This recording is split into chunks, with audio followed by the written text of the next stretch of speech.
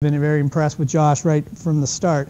I just want to give you a little bit of background on him before we turn it over to him to talk. Oh, and Daniel asked me to also mention that this is the second of 3 talks about allocation, and the next one is Jim Martin, is that right?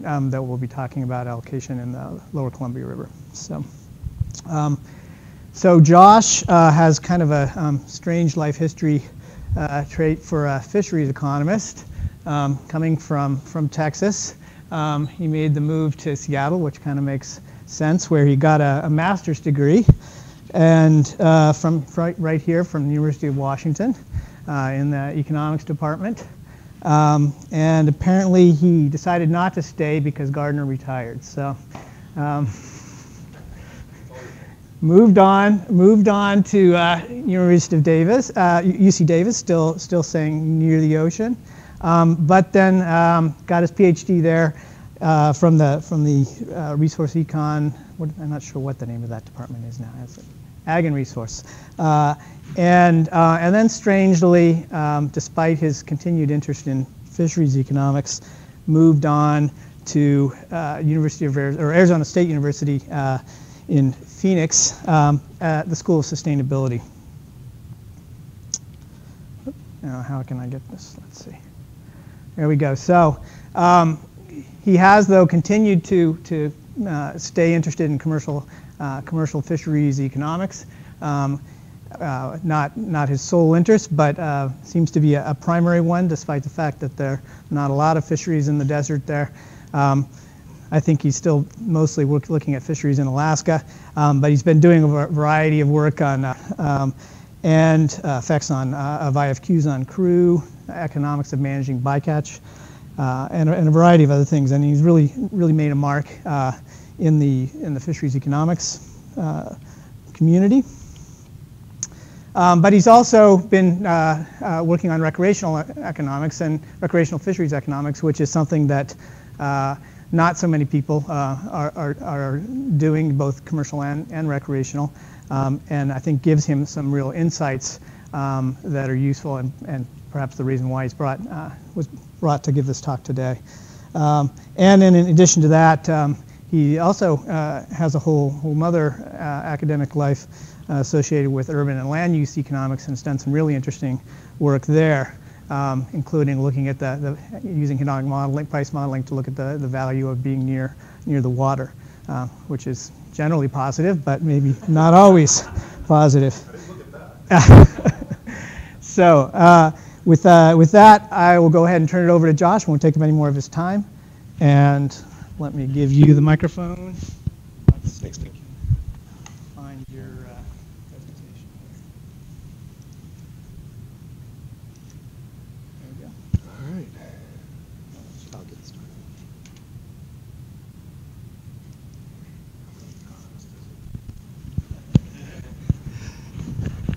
At least 2. I'm going to hope that that's going to hold there. Let's see. No pocket. All right. So I'm realizing I'm drifting out of the space here.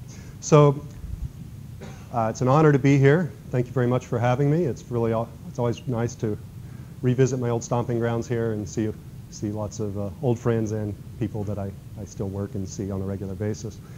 I realized as I was watching previous week's speaker, Brad Gentner, come and speak, that you're literally listening to 2 guys with beards from Arizona in subsequent weeks lecture you on recreational fisheries. And that just seems like a really improbable event, but here it is, okay? Stranger things have happened. So the title of my presentation here is Last Things First, the Folly of Recreational Commercial Allocation Policy. And the context for this, and sort of the overall context for this particular slice of this series, are the battles of allocation, and I think calling them battles is not really an overstatement, that are brewing, currently existing in some fisheries, and actually very likely to occur in a number of others in coming years. It certainly seems like disputes between recreational and commercial fisheries and the allocations of fish between them has become more and more pressing in recent years. I was recently talking to a colleague that works at NOAA headquarters and also in South Atlantic, Mid-Atlantic fisheries, and he gave me a list of 6 or 7 different fisheries that just in those sort of regions seem to be very quickly heading towards allocation, disputes over allocation and adjudication. And so what are some possible drivers for this? Well, for one possibility in certain areas, although certainly not overall, it's not really overall the case that demand for recreational fishing is growing, but in certain areas you have enough population growth that it's effectively, in spite of the fact that per capita, demand for recreational fishing may be relatively stable or even declining a bit.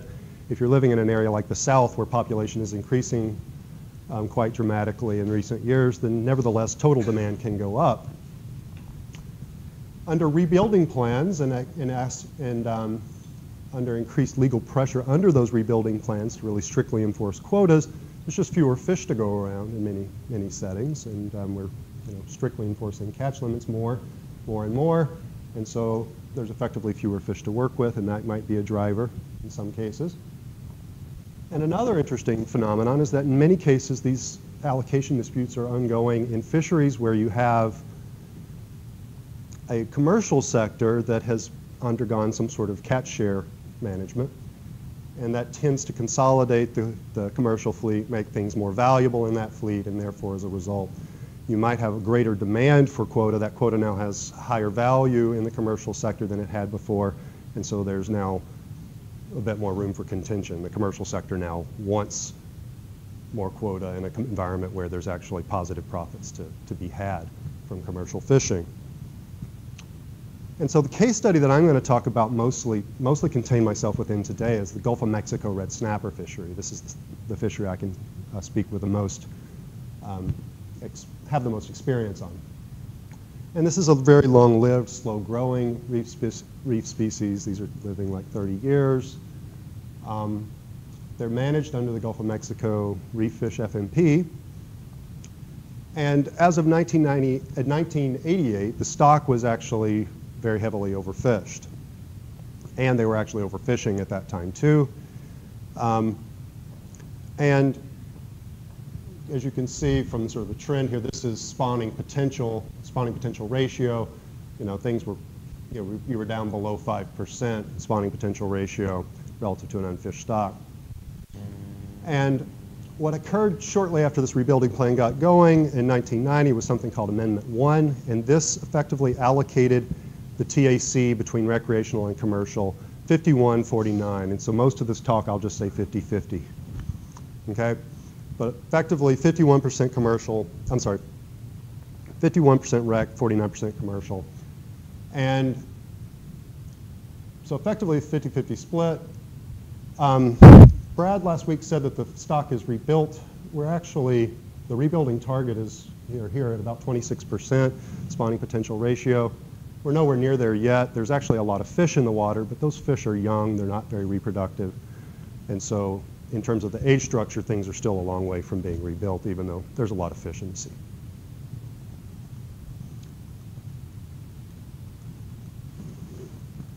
Okay, so in terms of the management history of this fishery, effectively what you had was a limited access system in the commercial sector as of the early 90s. And then in 2007, an IFQ program for red snapper went into place. And so they established secure rights to shares of the catch, and these are now traded among fishermen. And so what that has created is a year-round fishery in the commercial fishery that did not exist previously. You had season lengths before, and what you're looking here is the number of season, the number of days that the federal season is open, and they're now fishing a 365-day season. What has occurred concurrently with all this innovation on the commercial side is a open access recreational fishery. There's no limit on the number of participants in the recreational fishery. And the way that this fishery has been traditionally managed is through a combination of season limits, which are projected ahead of time to try to keep catch within the TAC. and bag limits. And so this sort of combination of season length restrictions and bag limits has been what has regulated this fishery. Now what has happened over time is you see that we started out with 7 fish per angler day on the bag limit. We're now to a place where you only have 2 fish per angler day. And this is even as the stock has grown, and this is sort of part of the rebuilding plan, but it's also been, you see this combination of declining bag limits and shorter and shorter seasons. And this is in part because of the success of rebuilding. It's become easier and easier to catch fish, and so you have to, in essence, constrain bag limits more, make the season shorter, because there's just, effort is so effective in the recreational sector now compared to what it used to be. But there's also the fact that this is just open access, and as stocks have gone up, more and more people want to go snapper fishing. And so effort really has run away. The number of angler days, in a given period has actually gone up quite dramatically. And this year we actually had the shortest season in history for this fishery. It was 9 days, starting on June 1st. They thought that the year before, where the season closed before July 4th, starting at June 1st, they thought that was the worst ever. And then we had a 9-day season, which was driven in part by these state non-compliance issues, states effectively allowing fishing outside of the federal seasons for this same stock, and then the feds had to compensate by setting the federal season even shorter to try to stay within the TAC. That's what you effectively see going here, is what happens when 5 states all decide at the same time to fish out of compliance with the federal season. You get a 9-day season. So if you look at the differences between annual landings and quotas by sector, this is sort of looking at how have landings compared to the actual quota. And if you look at the commercial sector, that's what you see here in orange, and the deviations are relatively small. Ignore 2010, because what happened in 2010 in the Gulf of Mexico? There was this minor thing called an oil spill then, okay, here. And so no one caught all their quota in 2010, but aside from that, the thing to notice is the height of all these blue bars. And what you see is regular overages of, 1, 2, 3 million pounds in the recreational sector. Keep in mind that over this time, so say in 2012, I believe the allocation was around 9 million pounds, the total TAC.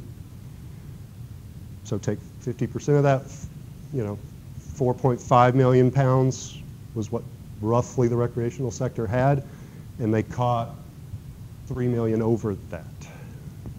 Okay? So really, really big overages relative to the actual TAC. So the true allocation of fish is very different from the regulated allocation of fish. Now, if you look at the proportions of landings by sector relative to the formal allocation of fish is here in black.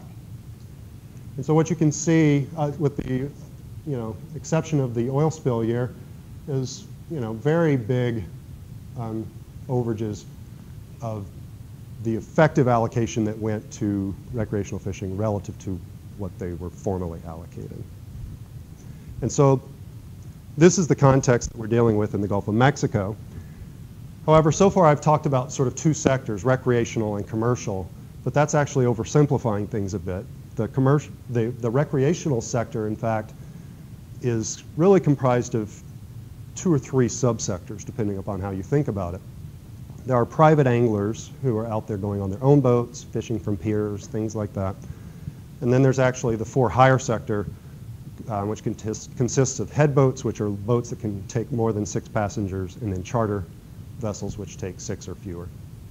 And the dark blue here is the for-hire sector. And what you see, particularly in recent years, is the erosion of the proportion of annual landings that is caught by the for-hire sector relative to the private anglers. And what's going on here are a couple of things. For one, there's a limited entry program for the for-hire sector. So charter and head boats are under limited entry. That sector can't get any bigger than what it is. Simultaneously, you have shorter and shorter seasons, and more private anglers packing themselves into those seasons and the headboats are effectively, the for-hire sector is effectively capacity constrained within these short seasons, and so their share is going down. And in fact, it's becoming very hard to make a living if you're a for-hire fisherman, in a month season, or particularly a 9-day season for red snapper. And so this is what's going on in terms of the allocation. You see more and more fish caught by the recreational sector, and within that sector, more and more of that going to the private recreational angler. So Amendment 28 then came about, and this, the intent of Amendment 28 in the Gulf of Mexico Fishery Management Council was to revisit allocations. And this was strongly urged by the recreational sector. But there are some other reasons for considering it as well. And the idea was to revisit allocations to, these were the stated purposes in the amendment, increase net benefits from red snapper fishing. So there's economic language here, okay, that's being used. And to increase the stability of recreational seasons. So by allocating more fish to recreational anglers, we will get longer seasons, and the presumption is that we will get more stability, and we will reverse this trend towards shorter and shorter seasons that we've observed. And if you look at the regulatory analysis that was done for this and the sort of economic analysis that was done for it, it was actually justified by some analysis done by some NIMS Southeast Fisheries Science Center economists. And this SESSC, so in the Southeast, they have a socioeconomic scientific and statistical council, a committee, and they said this was the best available economic science. And the preferred alternative, there was a whole slew of alternatives, I can remember at least 9, but the preferred alternative was to say, if quota was less than 9.12 million pounds, which was the maximum that had ever been harvested up to that point, then 51% would go to commercial and 49% to rec. Okay, so that's the historical split between these two fisheries, between these two sectors. But if anything beyond 9.12 occurred, so if there was any more TAC than that, then you would split any of that surplus 75-25 between recreational and commercial. So any future growth in the fish stock is going to be split 75%, 25% between recreational and commercial. Okay? And at 11 million pounds, which is where last year's quota roughly, that means a 53-46 split, roughly, to the decimal point. Okay? And so we're not talking about massive changes here. We're talking about an extra couple of percentage to recreation, and the idea that this will increase season lengths. And before I dive into sort of the depth of my argument, I kind of wanted to just point out the sort of context in which economic arguments were used in the council process and sort of the way that they entered into the argument. And so what I've done here is I've put basically one side against the other. So in one corner you have the Coastal Conservation Association, a very much pro-recreational group funded by recreational anglers, and then you have Share the Gulf, which is a commercial funded entity, and I don't think it's any secret EDF does have a fair role in organizing and funding this, okay? So you have two different interest groups that are certainly aligned with one side or another. And what you have coming from the CCA is, until a consistent allocation review formula is developed and employed regularly, this process is still subject to manipulation by politics and emotion. Economics provides one of the few objective criteria to evaluate fishery allocations that deliver greatest benefits to the nation. So you have an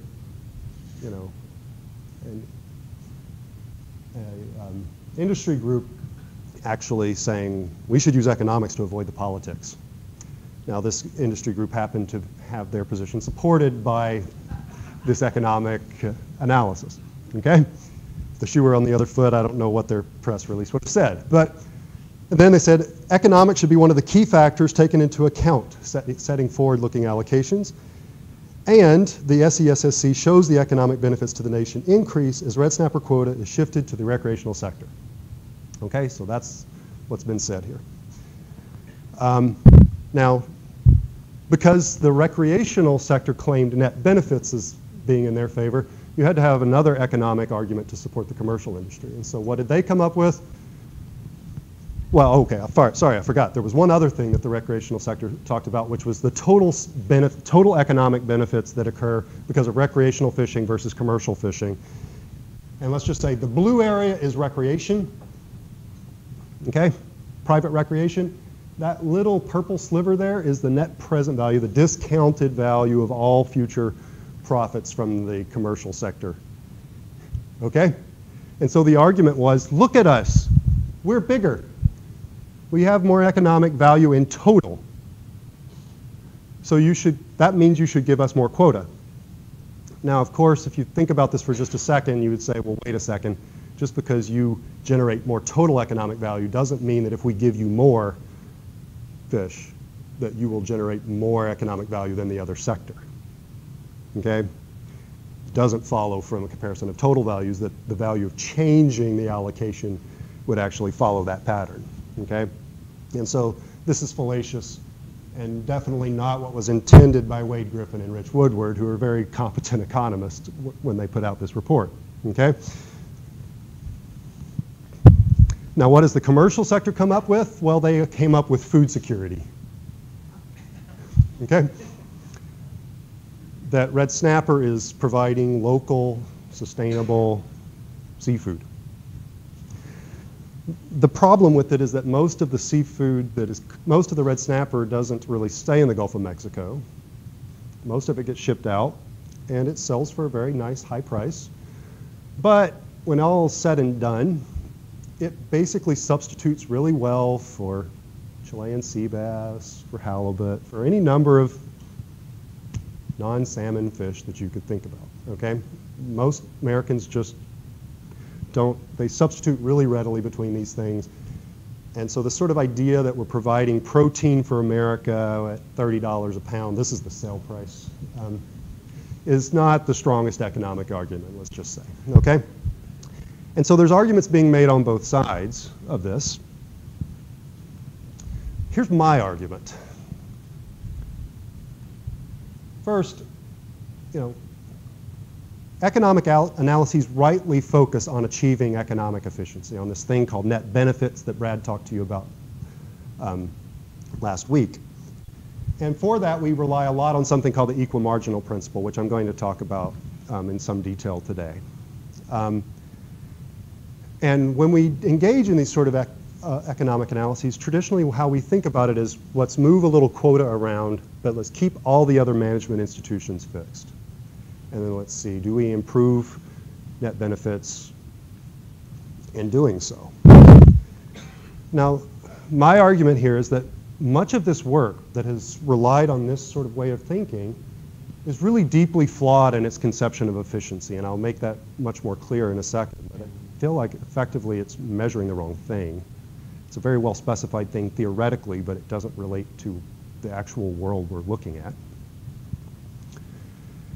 And frankly, if you care about efficiency, if you care about maximizing net benefits, then you might want to care a lot about what's going on in an open access fishery that catches 50% of the fish, or actually is catching way more than 50% of the fish, but if they were staying under their TAC, would catch 50% of the fish. If we really care about efficiency, we care about it generally, not just in the allocation between commercial and recreational. We should also care about it inside individual sectors, okay? And what I would argue is that if you are thinking from this perspective, and from a perspective of accountability and staying within TACs, and also from a perspective of fairness, I would argue that intersector, these cross-sector allocation issues are rarely a first-order issue. They may be very important political issues, but from an objective management perspective, I would argue that they're very often a red herring. If you know the etymology of a red herring, it's actually smoked herring, and the idea of a smoked herring was it was actually used to train hunting dogs. The scent was so powerful that it could, they could use this to try to pull them off the main scent. Okay, and so a red herring, that's sort of the etymology of where a red herring comes from. And so number three, I would argue that policy would actually be better served if we would focus on informing managers on how to achieve efficiency, so yes, efficiency, accountability, and fairness within and between sectors. And I'll talk about a trajectory of policy reform that I think would get us there much more effectively than this obsession with intersector allocation. So I talked about accountability and efficiency and fairness. Let me just start by saying I'm going to talk about accountability and efficiency, and I'm not going to spend a lot of time talking about fairness in really formal terms because, frankly, I think it's hard to talk about fairness in formal terms in a way that everyone will agree with. Okay? Really depends on where you find yourself in the bargain, how you think about fairness, right? However, I will say that one criterion about fairness that I think we could probably all agree on is that if you are existing in a system where you have a de facto right to something, so whether it's a formal right or through management inaction, over years and years you effectively have gotten access to the resource. One aspect of fairness is to have that right respected and potentially be compensated for it, okay, if the right is taken away from you. That doesn't, as Brad indicated, mean that I say you always need a market, okay? Markets would be one way to achieve that, and I think there's a lot of great reasons why we should want them. But look, we do things like eminent domain all the time where we respect property owners' rights. We compensate them, but we're not exactly offering them a trade. We're saying, take the money, we're taking your land, okay? But there's still a respecting of the right that's involved in that arrangement. Now, accountability. What do I mean by accountability? Well, ideally for fishing mortality itself. That's really the input that's at play here is fishing mortality. In reality, we're often very much restrained to looking at landings. It could be a big problem for a deep water reef fish like red snapper, okay? Now, serious strides in accountability have been made in many commercial fisheries, I would say. We're increasingly, particularly in the US and some other developed countries, move pretty strongly towards accountability for catch.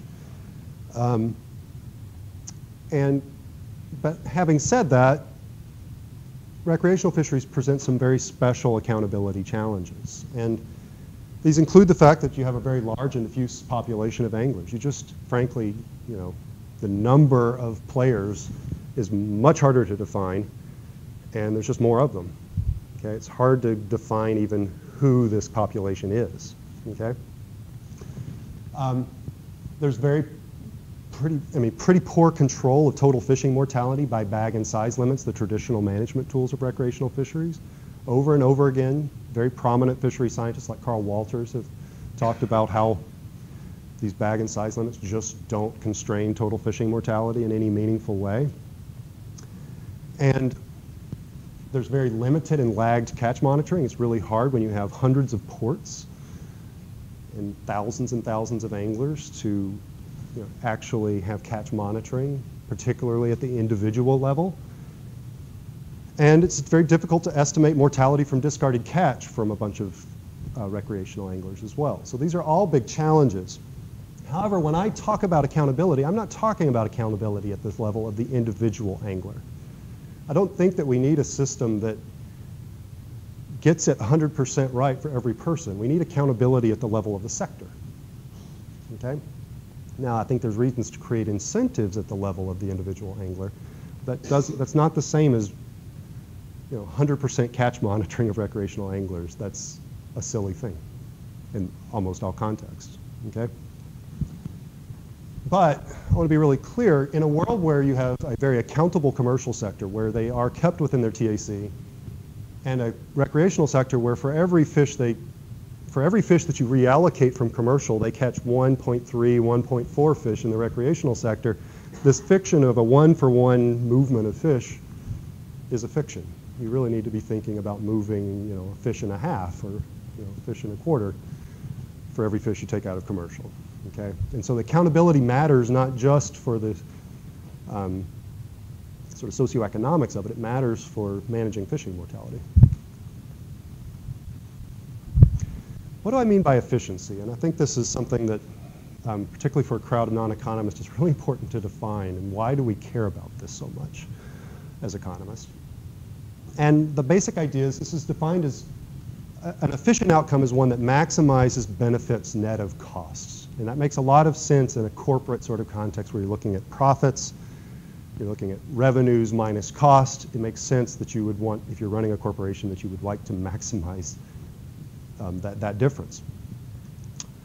If you're thinking about this from the perspective of society as a whole, or between recreational and commercial anglers, you really are looking at a setting of excuse me,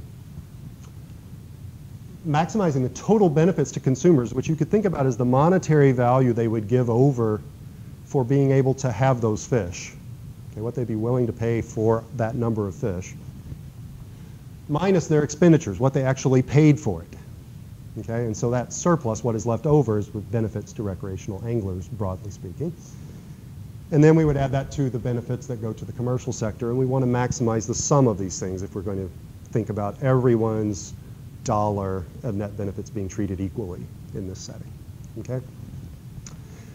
And we could also include non-market benefits, sort of the value, you know, from people that don't even fish, that just the value that they have from knowing that there are red snapper in the water as well, if we could get a handle on such a thing. Okay? And there's lots of work in non-market valuation economics trying to look at these sort of existence values, for example.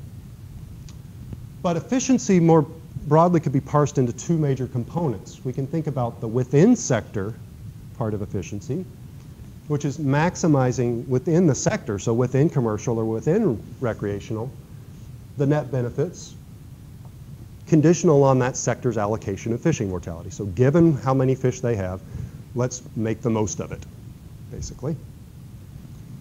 And then we can think about between sector efficiency, which is maximizing total net benefits through the allocation of fishing mortality across sectors. Okay? And so you could think about between sector efficiency without thinking about the efficiency within the sector. Okay? Or you could think about within sector efficiency without thinking about efficiency of allocation between. But if you really want to think about efficiency together, globally, you need to be thinking about both of these aspects. Okay? So how do we measure within sector efficiency? Well, the key insight here is that fish, regardless of whether they go to commercial fishermen or whether they go to recreational fishermen, they're inputs. They're not valued in and of themselves. They're valued either in creating fish fillets for the market, for example, or in creating a much more nebulous but nevertheless, you know, real thing, which is the recreational experience, a service that's provided by the environment, okay, in combination with your fishing pole and the fuel in the boat and all that, okay? And so while I would agree with, you know, our previous speaker that recreation is different and the type of good that's being produced is a lot more complicated in some ways, at the end of the day, fish are inputs, and we should be looking at their value going into one kind of, you know, going into making fish fillets or going into producing valuable recreational experiences. And the benefit granted by an additional fish to either sector is reflected in its demand curve. Economists will call this an input demand curve. It's the value, the willingness to pay for one more fish, okay? And there's a whole schedule here of what that looks like. I'll show you in a second. And so basically, if you were to answer the question as a recreational angler, what's the maximum amount you're willing to pay for one more fish? That's effectively the kind of value we're thinking about here. And that's a value that's comparable in a way to the way that a commercial fisherman would say, how much am I willing to pay to get one more fish on the deck, given what I know I can sell it for, et cetera. Okay? Now, economists have many methods to try to estimate these demands, and that is not what I want to talk about today. You could easily get lost in all the methodological details. And my critiques have nothing to do with the statistical details whatsoever. I'm willing to concede that all of the analyses going into this are perfectly executed econometrically, okay?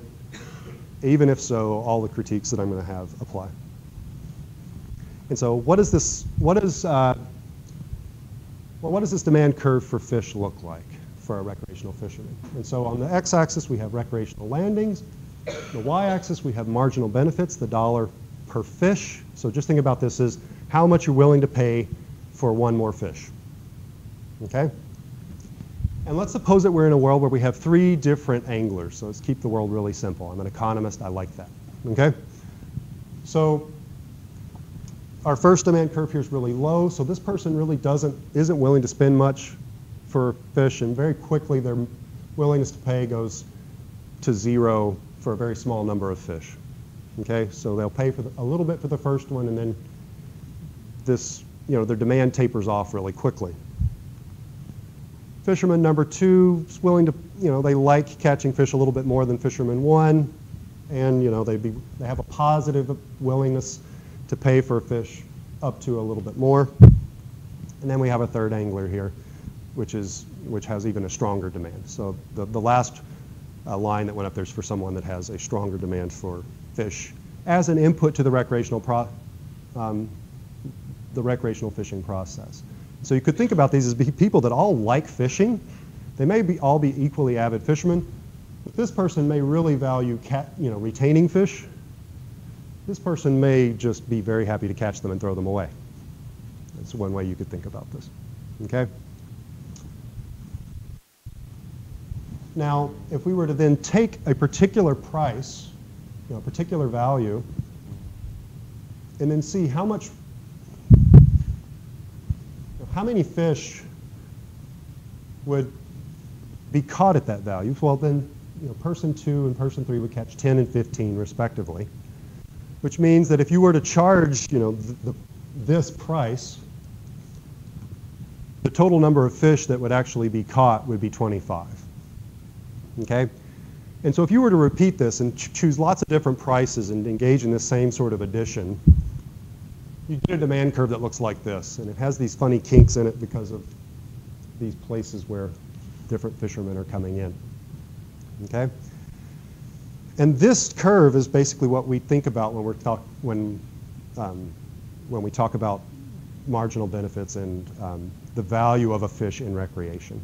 Okay? We're effectively talking about this demand curve in essence across all anglers, and so in reality we're doing this over hundreds of thousands of people.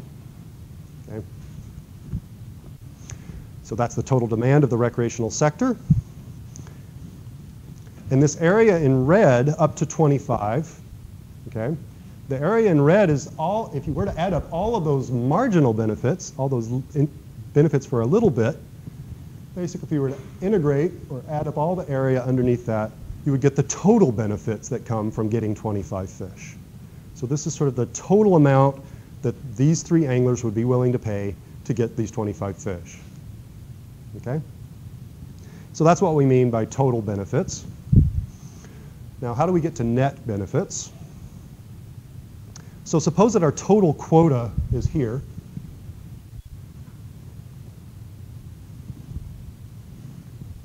Okay?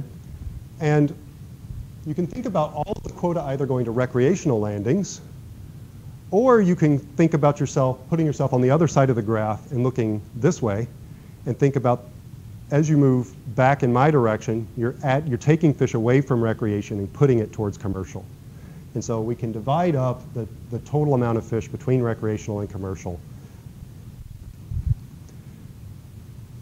And in fact, if you think about it that way, as you get more commercial fish this way, there's actually a demand curve on the commercial side, which you could think about as, for example, the demand curve for leasing quota in an ITQ fishery, for example, which would look like this.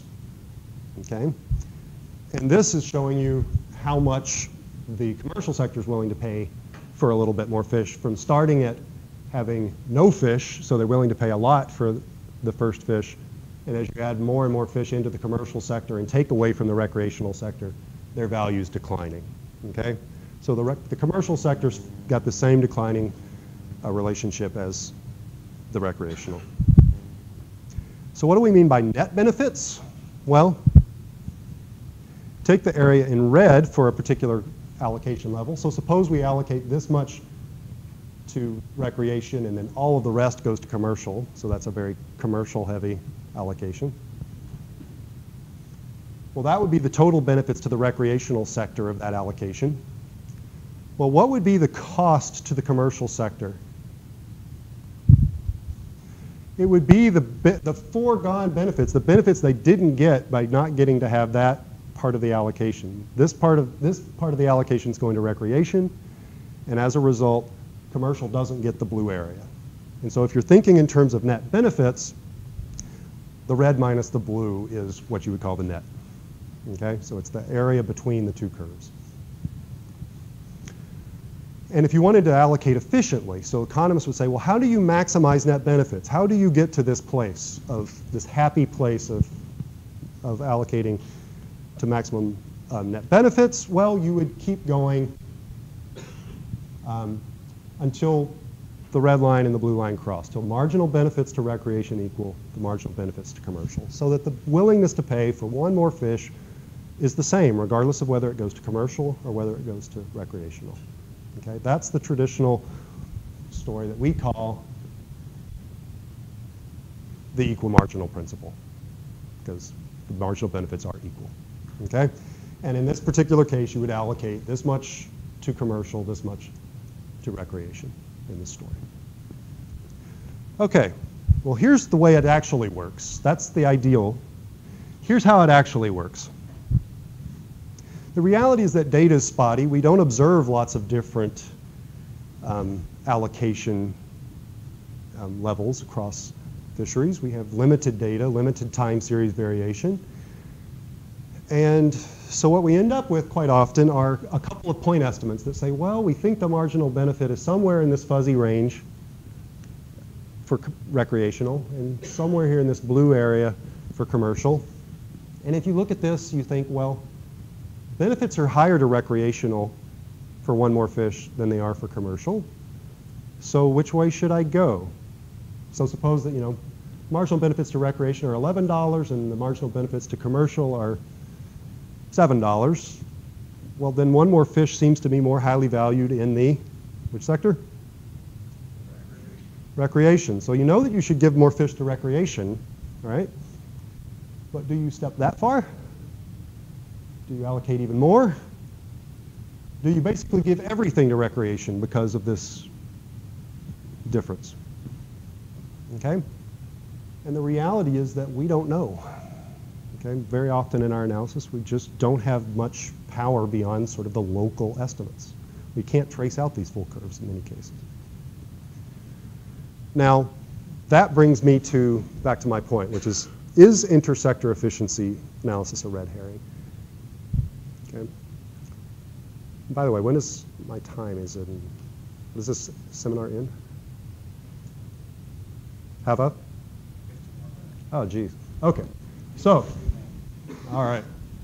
So, I think it is a red herring, and here's 3 reasons. For one thing, the sector's demand curve conveys information not just about the valuation of fish, but it also conveys information about how you're allocating fish within the sectors.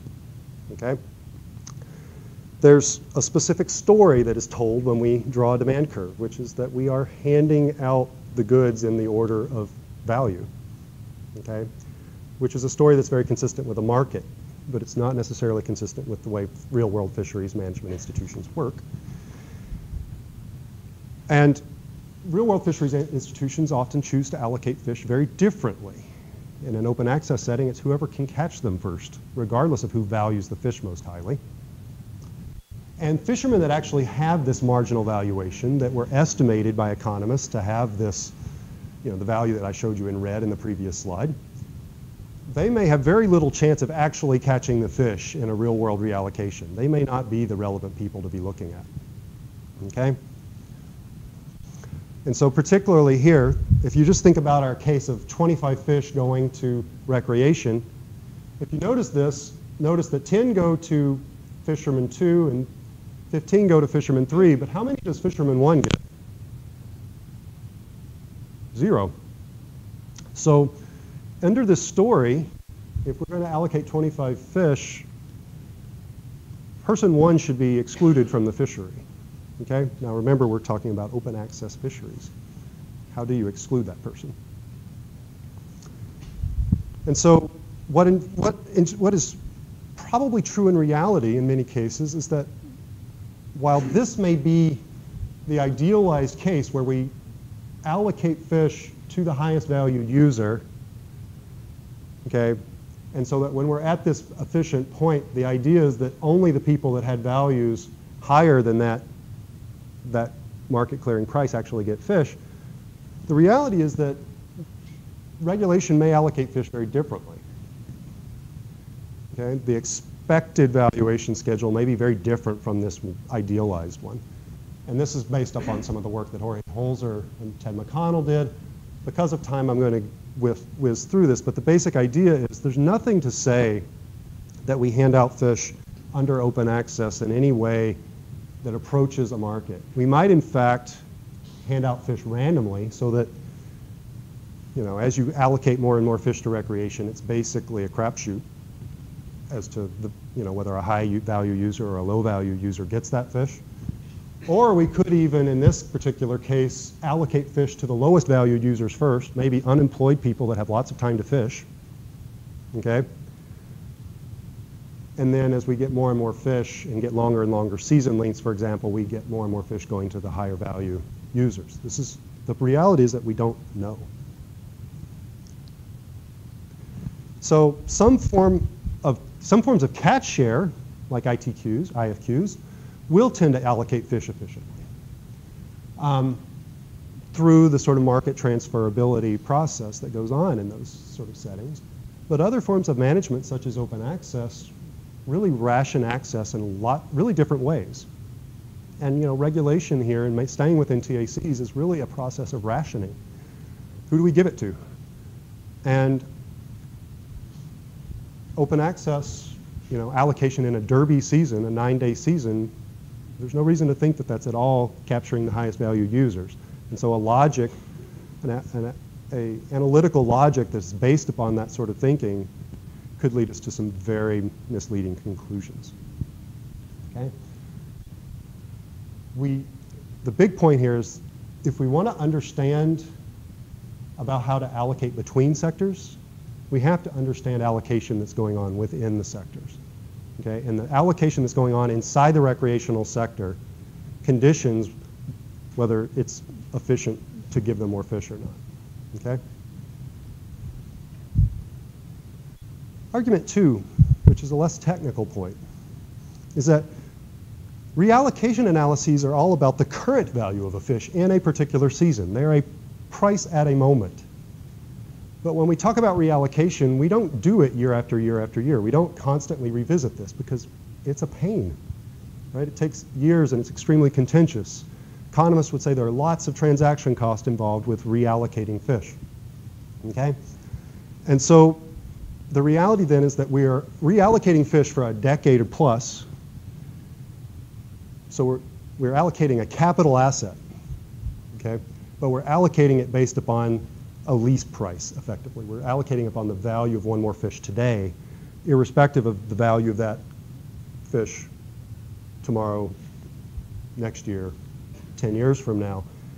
And so we're effectively using the wrong kind of price to inform our allocations. So even if we are using the equal marginal principle, we're using the wrong prices usually, okay? And so allocating, you know, property rights, these are de facto property rights, even if they're not property rights in law. Allocating them on the basis of a snapshot metric of efficiency is not appropriate. Argument 3, if we're so concerned about allocating fish efficiently, so if net benefits are the great thing that they've been claimed to be, and I think they are, then why worry exclusively about efficiency and allocation between sectors? Why not think about the efficiency gains that could come by reallocating fish inside the recreational and inside the commercial sectors? Now, we've done that a lot in the commercial sectors as we move towards catch shares, for example. But the recreational sector, we've mostly left in open access across all fisheries. And recreational fisheries, because they are classic derby open access fisheries, may have very, very large inefficiencies, okay? Similar to the kinds of inefficiencies we had decades ago in all the derby fisheries that we used to have, okay? And the other thing is, once you consider once you change the efficiency of management inside the recreational sector, the allocation that was justifiable before on the basis of economic efficiency will be totally different now after that management change. If you make fishing more valuable in the recreational sector, guess what? If you make fishing more efficient in the recreational sector, then it will actually support a larger allocation in the future if you reform it. So I realize I'm not speaking to a bunch of converted economists here, so I want to say, just sort of say, what's wrong with the status quo? Aside from the fact, in the recreational sector, what's wrong with the status quo? Why not just keep doing what we're doing? Now, first of all, assuming we could find an accountable way of fishing under the status quo so that we could actually, not overfish. But assuming that, what's wrong? Well, the first thing here is, remember, fishing to recreational fishermen is an input to their, the pleasure that they're getting from the recreational experience. And what you're basically telling people in an open access system is that the value of fish to you, the value of fish as an input is zero. It's cheap. Come and get it. The price is zero. Now, like anything that sells at a price of zero, you might imagine that there's a run on that resource. Okay? And so it's no surprise then that when you send that signal to fishermen, that they respond accordingly. They show up in droves to get the free fish. That means that the demand for fish at a price of zero exceeds the regulated supply, which means somehow or another we have to get around this lie that we're telling fishermen that the price of fish is zero. So what do? We implement bag limits. We make seasons short. In other words, we find ways to ration supply other than price. Okay? We find some other way to hand it out. Okay? When you send a signal that the price is zero, you get too many anglers. They show up. They take more trips than they would otherwise, and they retain more of the fish than they should when they should throw it back. Because again, the price of fishing mortality is zero in this open access context. And they invest in tackle and bait, okay, in ways that make them more effective fishermen. And closures and bag limits try to close this gap, but there's problems with this. And the real problem here is that by sort of tagging on all these bag limits, season length restrictions, we're choosing to ration the resource in a particular way. But in doing so, we could be really misallocating the resource. We could be giving it to people who place a very small value on actually catching a fish. We're giving it to people in Florida that don't know the difference between a red snapper and a white grunt.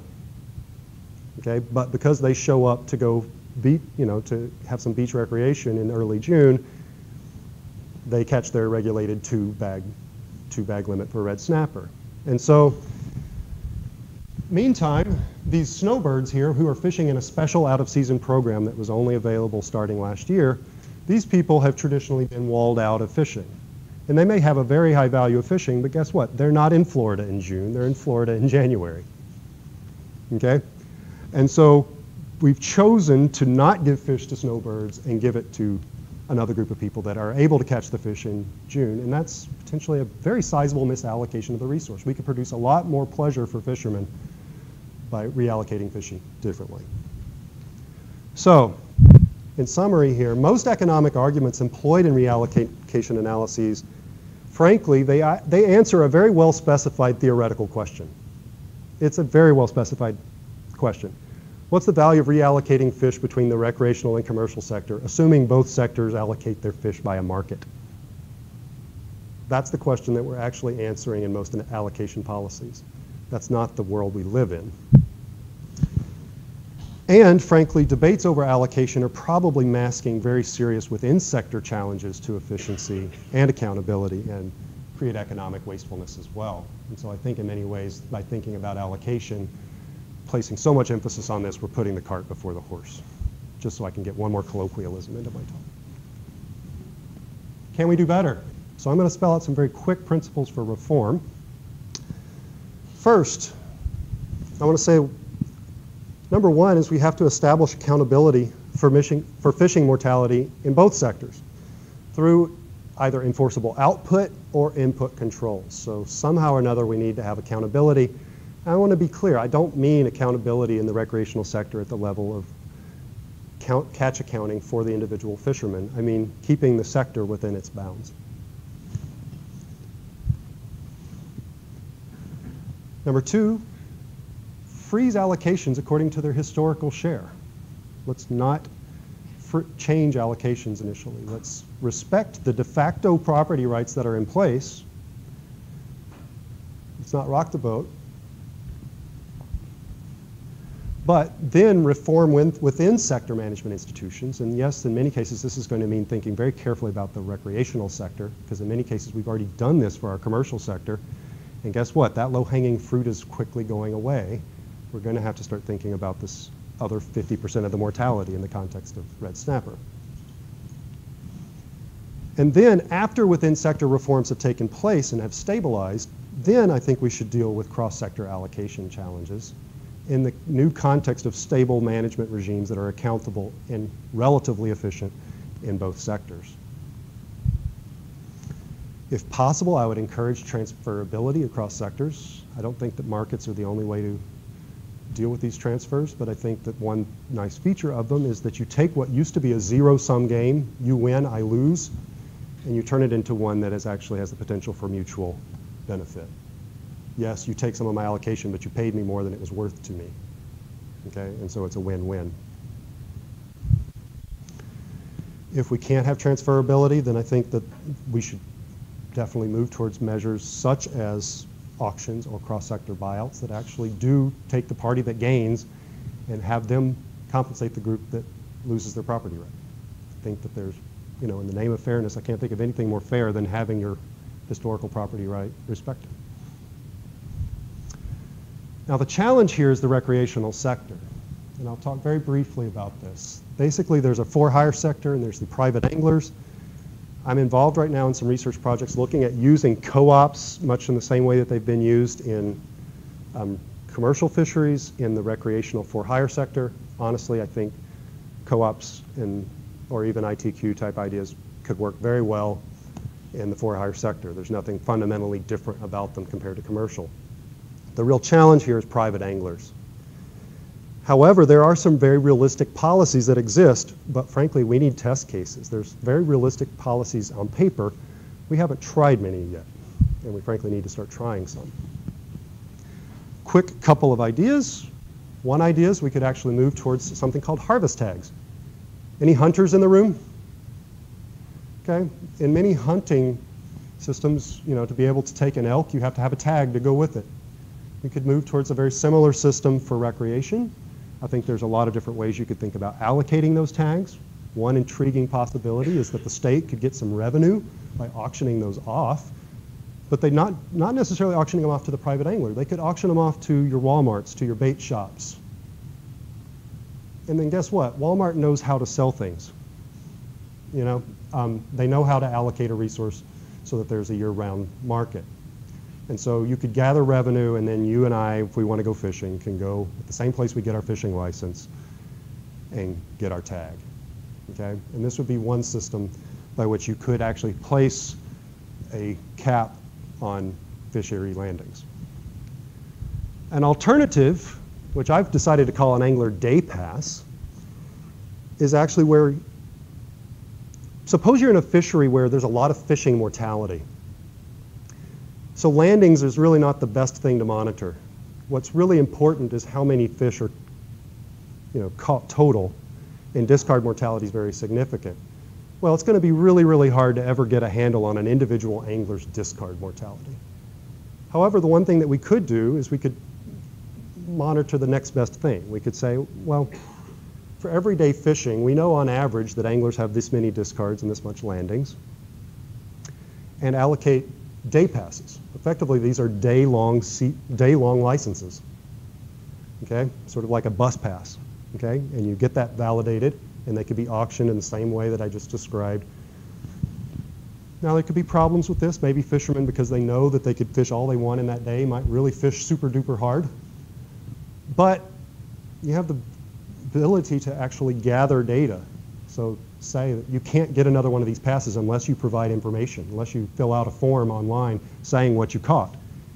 And because there's no accountability for landings or discards, but there is accountability for days, fishermen have an incentive to tell the truth about what they caught and what they discarded here, okay? And so you could then use that information to then set the total number of day passes in this system. And so this is one way that we could think about, again, we're not trying to get we're trying to get accountability at the sector level here. I'm about to wrap up. There are some challenges for transferability here. Ideally, what we would like is for recreational and commercial anglers to be able to trade with each other. There's been some really nice ideas proposed. One is something called an angler management organization, an AMO. And the basic idea is that you would basically create a shareholder-owned company, which is allocated TAC. And then they are allocated the tags or the day passes. And then they are in charge of managing their fishery out of that port or out of that state. Now, there are many policy design issues with this, many challenges. Not going to pretend that this is a trivial solution. But the one nice thing is that once you've created an AMO like that, you've created a go-between between the individual angler who is not going to is not going to be easy to find and trade with a commercial fisherman. But you've now created an entity that can trade with the commercial industry. And so now you have a mechanism by which quota can flow in a way that is adaptive between sectors, that can change over time, that can fluctuate, and that frankly gets the councils out of the business of allocating fish. So in conclusion, economic efficiency is the proper criteria. I completely agree with your previous speaker on this. Economic efficiency is a very important criteria by which to judge allocations, along with accountability, along with fairness in the mechanism by which we do it. However, economist answers to effectively answer important allocation questions, the actual questions, not the ones that we can answer, is very limited. And I think I differ from what was implied earlier in that this is somehow an easy thing to fix, that we can somehow easily account for the fact that we have open access on the recreational side and we can somehow use the recreational demand models that we have to get the right demand curve. That's a research program, not a quick fix. That's not something that I or any economists that are seriously engaged in this know how to do at this point with the data in hand. Top-down reallocation without management reform is really just a temporary Band-Aid. We're talking about 1 or 2 more fishing days with the reallocations that have been discussed. This is not going to fix the recreational sector. Long-run accountability, fairness, and efficiency would be better served by realistic reforms to the within-sector management institutions, including recreation, and building institutions in each sector which will allow transferability across sectors, which actually deals with some of these fairness issues and a more adaptive way of moving quota around and dealing with the allocation problem than what we have currently. But are we too distracted by the red herring of intersector allocation? Thank you.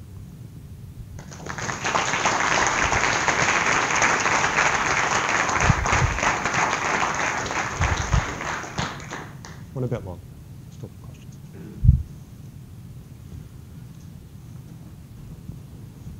Chris? So I'll give Paul sort of McConnell a hard time here. So the distinction that you're drawing there is between the ideal true underlying demand curve for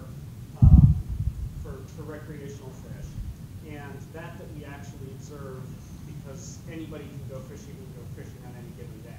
Right. Isn't the way that we actually measure this to go find the people who are fishing and either give them a travel cost survey if you're doing revealed preference or a stated preference survey if you're doing a hypothetical survey? So aren't we effectively capturing the demand curves of the people to whom we are allocating it? Depends an awful lot on the sample selection protocol by which you create the travel cost model, so which people are, the way in which you're sampling those people in. But I would still, I would grant your point to an extent. However, I think sort of an extra argument beyond what Holzer and McConnell say is that when we do a recreation demand survey, and this is getting a little bit into the weeds, we have to give fishermen a story about how they get the extra fish. Okay? And the story that's usually been used is a relaxation of the bag constraint, the bag limit. However, the way that we actually allocate these fish in the recreational sector is we are mostly holding the bag limit constant and then letting more fishermen or different fishermen fish more days at 2 fish a day. And there's no reason why those values should be the same. The value of having 1 more fish when you've already caught 2 may be a very different value than the value of 1 more fish to someone who gets to now fish that didn't get to fish because there's now an extra day. And so is that value higher? Is it lower? I don't think we know. I don't think that the Holzer, McConnell, or my arguments are arguing that this bias goes one way or another. I just think that there's a generalized bias that is induced by the management institutions and the way we frame these surveys that is not at all captured in the way that we do the allocation analysis. But I think that you have a point in the sense that, yeah, we are kind of sampling the people that show up, but it's going to be highly dependent on the sampling frame. Yeah. It's a really interesting talk. It's the first time I've heard a day pass proposed. I've worked in these fisheries for a long time, so I have a lot of experience. And I think before you made that leap to market-driven day pass allocation, considering that recreational release mortality is such a huge component of the land investment, and the effort estimate has been really problematic for a long time in Florida. Yet to be corrected despite what's been recommended for years. Going to a lottery for day passes gets you now into a license framed oriented effort estimate. Yeah. It's more comparable to a lot of money. People are used to lotteries. Why are they not? Yeah. Already has lotteries algorithm. And at least it gets you some data on compliance. And when you take this up, you're not getting effort from the keys applied to the mechanic during the right snappers. And at least it gets you that transition. And it doesn't deal with individual quotes. Right. So I think, whether you did a day pass or a harvest tag, you could think about allocating those in a lot of different ways. And one way is to think about doing it by lottery, as you described. From an accountability perspective and from a data provision perspective, I think that you are in great territory with the lottery. You're going to give up some efficiency. People are going to get the fish that don't value it as highly as some people that don't. And so you're not going to create as much net benefit by doing so. However, there are ways that you could take the lottery and modify it. And there was a grad student at lunch, I'm trying to remember who proposed it, but a grad student actually proposed, well, why not let people buy multiple tickets for the lottery? So you could let people that want to fish more buy more tickets for the raffle, effectively. And that would let people sort of have an intensity of preference for catching fish, but there would still be a random element, and that would create still a hybrid between the market and the pure chance approach. And so I think there's a lot of creative ways to think about the allocation, and I don't think that markets are the only way. I think there's some benefits you get from the extra sort of benefits of transferability, but I think the key is that we start having these discussions about how to allocate instead of talking about the wrong thing.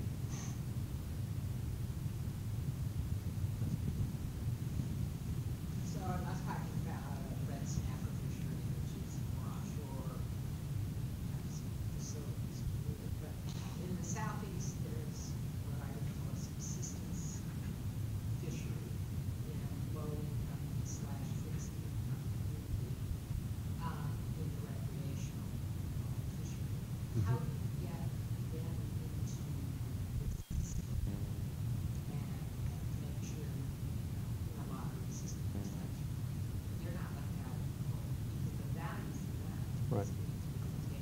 Right. And they might, and frankly, in a system of, you know, allocating down that demand curve according to willingness to pay, they might be left out. And so this is where you're getting into some trade-offs between efficiency and, you know, other justice sort of issues. And so you could perhaps have a set aside that is available only for that community if you could identify them. There would be challenges in doing so. You could create some way to let them have upweight them in the lottery in ways. I think that, you know, this is not something I've thought about in great detail at this point, but I think that, you know, these are the sort of things that we've talked about. We've thought about a lot in commercial fisheries, and we've come up with all these different ways to parse out the commercial allocation to meet some justice issues and get some efficiency. I think we need to think about how to do that in the recreational. The Southeast, low income, but also the fixed income, the low fixed income retiree. Right. They have the time Right. to get their protein, and it's complicated.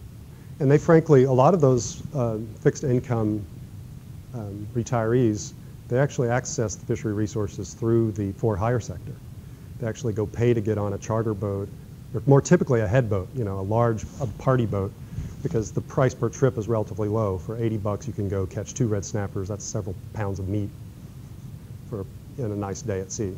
And so in many senses, their interest would be served by a secure allocation to the head boat sector, which is part of what I'm working on.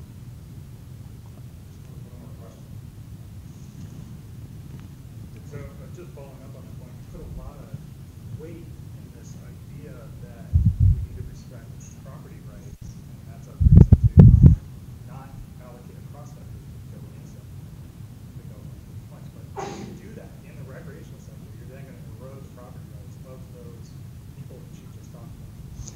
Yeah, and so that's actually part of the benefit of trying as much as you can to move to, I mean, there's trade-offs here, but in a world where, you know, someone values something more highly and someone values it less so, you can at least gain if you have transferability. And so there may be people that, you know, frankly are relying on that fish protein, you know, in the current system because they have plentiful time and it's pretty cheap to get out on the water. But in a world where someone else is willing to pay $40 for the privilege of catching that fish, they might sell that out and go buy some beef. And I think that person's still having their property rights respected. And so they have the volition, they have the choice whether or not to fish for the red snapper or go catch or go, you know, get some beef. And so now it's a kind of a crude generalization way of putting it, but at least in that respect, you are yes, you're reallocating, but you are giving choice and you're giving compensation to that person that gave up the right.